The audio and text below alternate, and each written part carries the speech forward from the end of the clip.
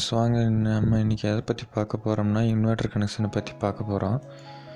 இதில் inverter connect பண்ணுறதுக்கு first டிபியிலேருந்து எப்படி லைன் எடுக்கிறது, அதுக்கப்புறம் இன்வெர்ட்டர்லேருந்து வர்ற அவுட்புட்டை எப்படி டிபி கொண்டு வந்து டிபியிலேருந்து ரூம்ஸுக்கு சப்ளை எடுத்துகிட்டு போகிறதுங்கிற பற்றி இன்றைக்கி பார்க்கலாம்.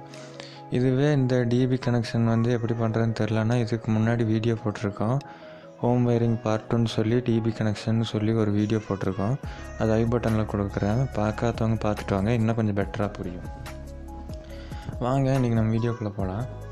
ஃபஸ்ட்டு வந்து இப்போ வந்து யூஸ் பண்ணுறது இதில் நம்ம இதிலிருந்து ஒரு எம்சிபிக்கு மட்டும் இது கொடுத்து சப்ளை கொடுத்து இதை வந்து இன்புட் போட்டு கொடுத்து நம்ம வந்து இது இன்வெர்ட்டருக்கு இன்புட்டாக தர்றோம்.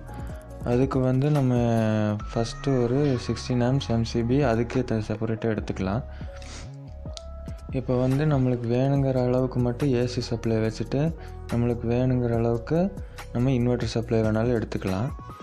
இப்போ வந்து நான் வந்து ஒரு 4 எம்சிபிக்கு வந்து ஏசி சப்ளை எடுத்திருக்கேன். லாஸ்ட் ஒரு 3 எம்சிபிக்கு வந்து இன்வெர்ட்டர் சப்ளை எடுத்திருக்கேன். உங்களுக்கு தனியாகவே லிங்க் பண்ணியிருப்பேன் பாருங்கள், உங்களுக்கு பார்த்தாலே தெரியும்.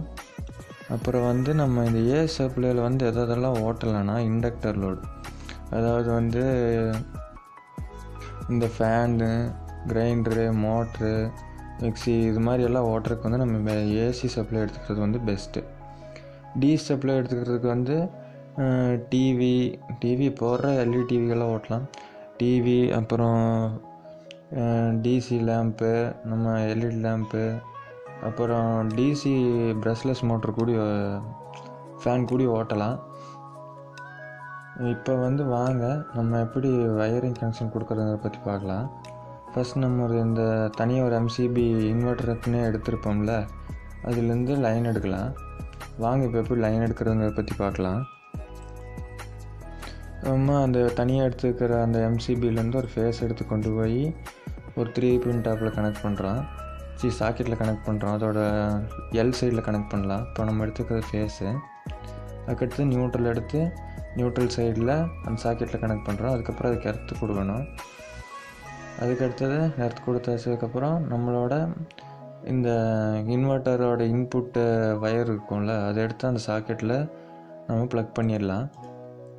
ப்ளக் பண்ணியாச்சு. இப்போ இன்புட் வந்து இதுக்கு கொடுத்தாச்சு.